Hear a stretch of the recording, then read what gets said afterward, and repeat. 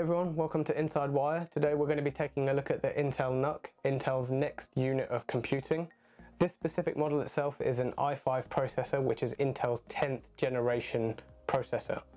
This small form factor PC is configurable. It comes as a bare bones unit, which means you can add any specific amount of RAM and hard drive. Both hard drive slots are configurable.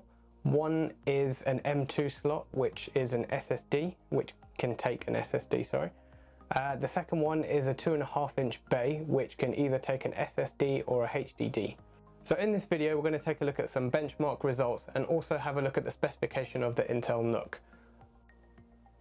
If you are interested in having a look at how to install the RAM and hard drive, there's another video I've posted, which should be popping up on your screen now, or there's a link to it in the description below. So let's go on and have a look at the specification of the Intel NUC. As you can see on the front of the machine, on the left hand side there is one SD card slot. To the right hand side there are two USB ports, one Type-C Thunderbolt port, one USB 3.1. We have a headphone microphone socket, and we have the power button to the unit. So on the back of the unit we have a 19-volt DC power connector. We have a HDMI 2.0 port, which is capable of displaying a 4K monitor at 60 Hz. We have a gigabit network connection, two more USB 3.1s, another USB Type-C Thunderbolt port, and an anti-theft locking device. So that's the unit as a whole. Let's take a look at some of the benchmark tests. I'm using two pieces of software today to conduct my benchmark testing. One is Cinebench and the other is Bench. So we're going to jump straight into one. Let's have a look at Cinebench first. I'm going to quickly run this test. This is the latest version that's downloaded from their website. This is a free bit of software, so feel free to run this on your own machine just to get an idea of how it compares to the Intel NUC.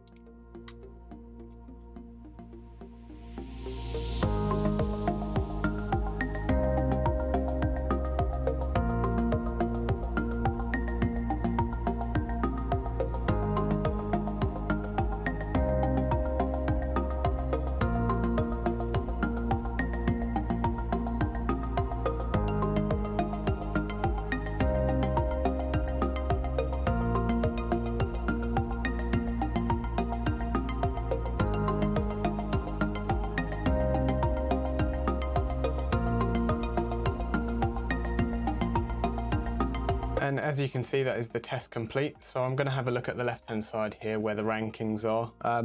The Core i5 has dropped down to here below the i7, which is where you would expect it to be. One side note I will pop in here is I ran number 8 earlier. At the moment I am running some screen recording software, so that will be bringing down the CPU speed ever so slightly. So it has dropped down to 1298, but my original test was 1685. So let's have a quick look at Bench then. Let's see where we stand with that. So again, I have run a test a little while ago to see what came up, but I'm going to run another one just now. So let's see how we get on with that.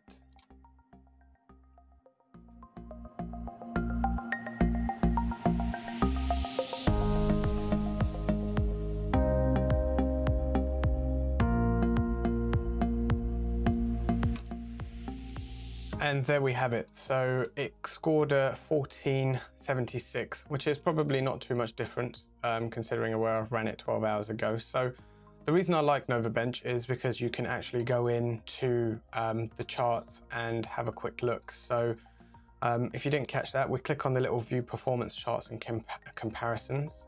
It will then bring you to Bench's webpage. You can feel free to log in if you want and share the results, but I want to keep these anonymous. So we can click on here and have a look, and we can see what our score was and when it was ran. So with 32 gig of RAM, we have a RAM speed of 14,625 megabytes per second. The CPU is 917, GPU score, so Direct3D is 16 frames per second, OpenCL is 229 GFLOPS. And the disk speed and read and write is around 500 megabytes per second. So if we have a quick look at the performance analysis, we can see the CPU scores in the 49th percentile and the GPU probably expected with an integrated onboard UHD graphics. Intel's UHD graphics. It's in the 37th percentile. So there are, and it gives you options for possible improvements. You can have a quick look at how to optimize some of these tools. So if we go back and have a look at the baseline comparisons, this sort of gives you an idea at a machine of what you're comparing it against. So if we went to a budget laptop, for example, you can see that we are well above 92% higher than what you would expect from a budget laptop. CPU score 83% higher, GPU score 103%. When we start looking at a sort of mid-level gaming machine, these aren't really designed for gaming, but you can see that it drops down a little bit in terms of score. The GPU score, yes, massively it does, but the CPU score is not too bad. A high-end gaming machine, it drops down considerably. And if we look at a high-end iMac, it drops around a similar sort of score. So these are the two tools that I like to use for benchmarking. I hope they were useful. If you have any other tools that you would like me to run, please feel free to leave me a comment in the section below. So just to show you guys what we ran yesterday, I'm going to compare these two results. And you can see, as I mentioned earlier, there is some screen recording software running in the background, but there isn't too much difference in the scores. So you can see the dark blue being the one that we ran yesterday and the light blue being the one that we ran this morning. So you can see on the comparison chart there isn't too much difference, which is great.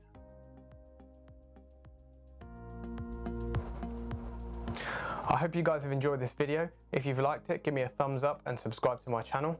I really feel this machine is going to be ideal for anywhere from a retail environment to a home office or even an office space. If you have any questions about this product, leave me some comments in the section below, and I'll see you in the next one.